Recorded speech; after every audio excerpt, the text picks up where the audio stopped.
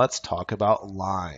If I want to use line after I've downloaded it, if I go to the source directory, if I want to use line for my current operating system, again, this is if it's identical to the target. It's not for using this on the subject machine. That's a very bad idea to be out compiling stuff.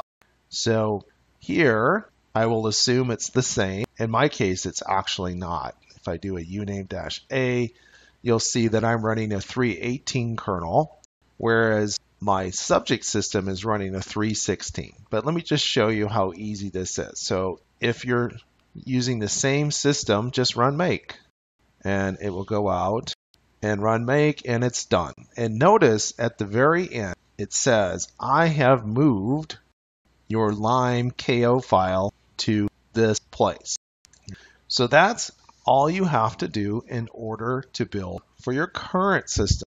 If I want to make for a different kernel, I just run make -C /lib modules 3.16.0, and we'll go with -31 generic. I think that's the right architecture for my target. And underneath this, I need to go to build. So that's the full path that I need. Lib, module, my kernel version, build, and then I say M, again capital M, equals $PWD. I run my make, and it's been built. Now, one thing to note here, it has not renamed my lime file.